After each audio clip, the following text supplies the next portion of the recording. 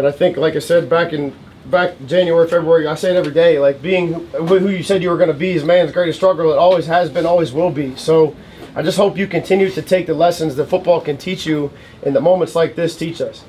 I hope you can continue to understand how grateful you are to be, how lucky you are to be in this position, and be grateful for the opportunities that you have. I mean, my oh my, like, this is a special group, man. Like, this don't come around very often.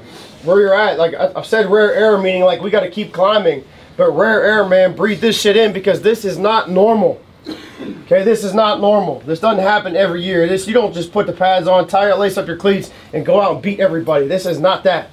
Everybody's got scholarships. Everybody wants to win. Everybody's got good coaches. Everybody wants to play really, really, really good. Okay, you got to bring your shit every single week, and not only you got to bring it every week, you got to bring it every minute of every game. And my oh my, for 30 minutes, I couldn't be prouder of this football team.